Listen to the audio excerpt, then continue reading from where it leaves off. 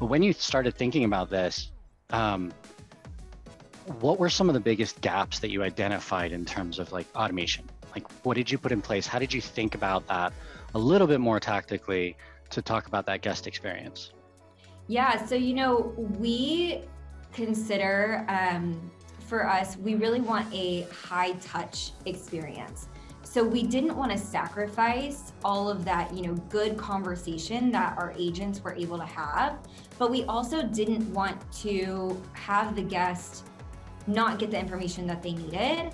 So we really took a look at everything from more of a content perspective at Mm, first and kind of saw, okay, what is it that they're asking? So dove deep into that 60%.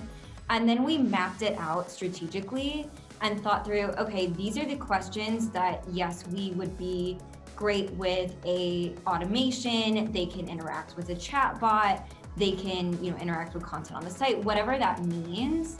And then we kind of decided what's the actual process for us and what questions do we want agents to talk to.